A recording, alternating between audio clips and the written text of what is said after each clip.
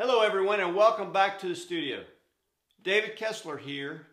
I want to continue today our discussion about consistency for your work as an artist. Now if you remember the previous video on consistency, we talked about specifically with an exhibition, if you're doing an exhibition of your work, 6 or 8 or 12 paintings, whatever, pick one kind of a thing that you do and use that as your theme for your exhibition. Today I want to talk a little bit more about the consistency of your work and what it looks like as a whole. I think that every one of us has an image in our mind that comes, or actually an image that comes to our mind if we think about famous artists. Monet, we have that image. Van Gogh, we have that image. Picasso, Warhol, Manet, Pissarro,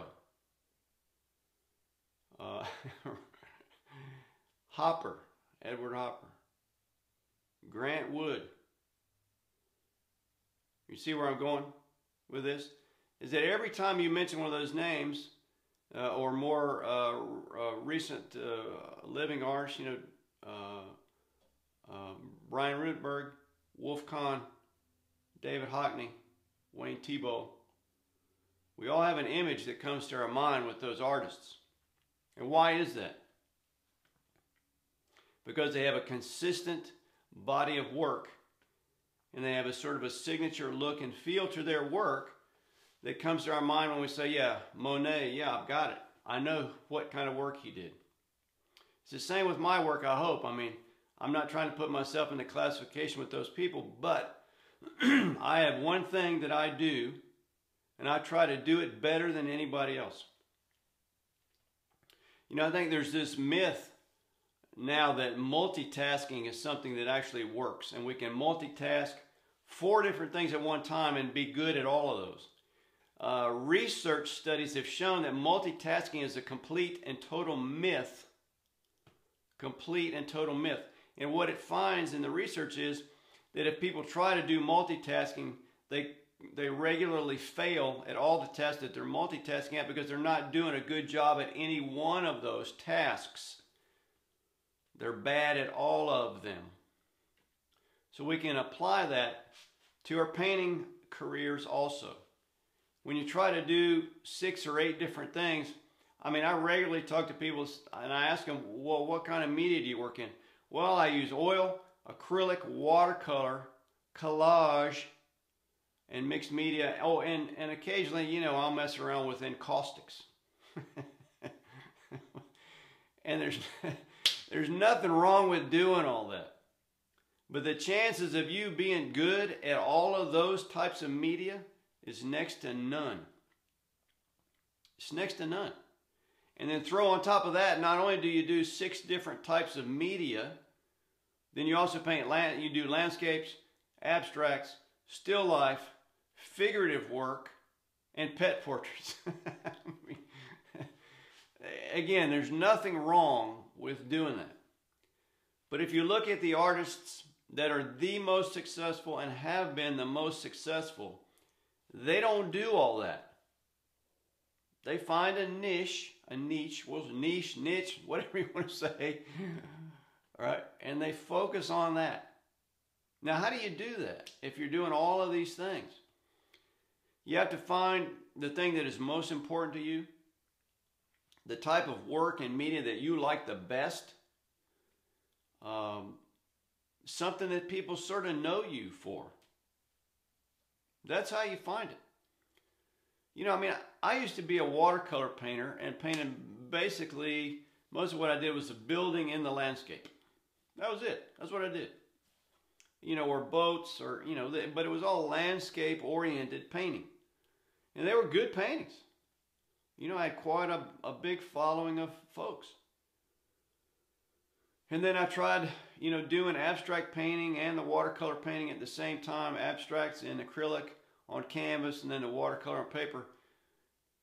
And what I found after a while of doing both is that I really preferred the abstracts and I didn't really want to do the watercolors anymore. That was a personal choice. but it was the best choice I've ever made with regard to artwork. The best choice I ever made, because I gave up one thing that I really liked to focus on something that I liked more and I thought I was better at, and I thought I could provide information for people better by doing the abstract paintings than the watercolor. If I'd have stuck down the road of doing the watercolor painting, I'd have just been another watercolor painter. Right? But I really found what worked for me best as an acrylic painter of abstracts. And it's been successful beyond my wildest dreams. And you can do the same thing. You just have to learn to focus on doing one thing. I mean, I have students in workshops, they can't focus in a 1-hour discussion. They're doodling around in their sketchbooks and all. They just absolutely have no idea how to focus. But to be really successful in what you do, you have to limit what you do and do it better than anybody else. That's my philosophy. I have a lot of people, professional artists, that completely disagree with me on this fact. That's fine. I mean, everybody's going to think differently about it. But all of the people that I know that are really good and really successful, this is what they do. They focus on one thing and they do it better than anybody else. One thing and better than anybody else. My friend Brian Rutenberg says, pick a label. Labels are good. The more you define the label of who you are and what you do, the better your work's going to be. And people tell me, well, I don't want to do the same thing my whole life. Well, I don't consider that what I've done my whole painting life is the same. Now, there are artists that do what I do, that are on the road teaching workshops, that have been doing it for a long time. And I know some of them, if you look at their work 30 years ago and their work today, it's exactly the same. Because they've taken the signature look thing too far. I don't ever want to do that. I want my work to evolve naturally for me as a painter. That's the most important thing, for it to evolve naturally over time. If I look back 5 years ago to what I was doing, my paintings were very different from what they are now. Very different. And I think if I look ahead 5 years, that's what I want to be able to say, is that they look different through a natural evolution of my work in the studio. I don't want it to be the same. I don't want it to look the same. And it's different because the circumstances in your life are different. Things from a personal life might be different. You go through different things in your life. Your worldview changes. Your viewpoint changes. Your philosophy changes. The way you believe changes. You go through tragedies. You go through happy times. All of that stuff affects the evolution of your work and makes it different as you move forward. So the way I look at it is, if you pick one thing, do it really well, then that will give you variety over the years in your work. And I always hear I hear the same argument. I don't want to be pigeonholed.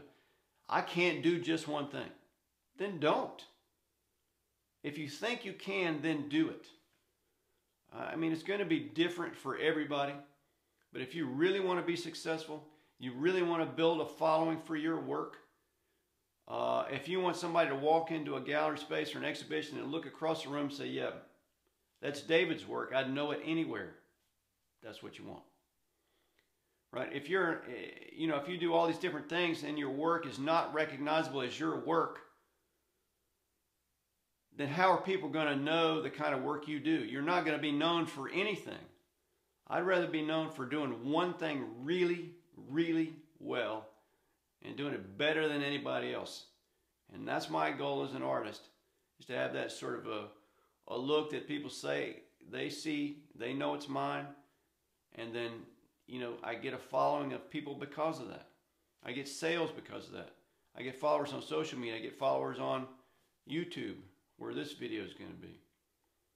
It all depends on what you want to do and how you want to investigate things in art and what you feel comfortable with.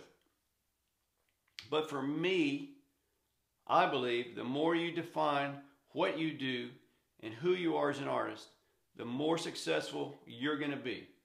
And if you try that, I know that that'll work for you just like it did for me. So I hope this was helpful. I hope this helps you move forward to be a better artist. Until next time, I'll see you.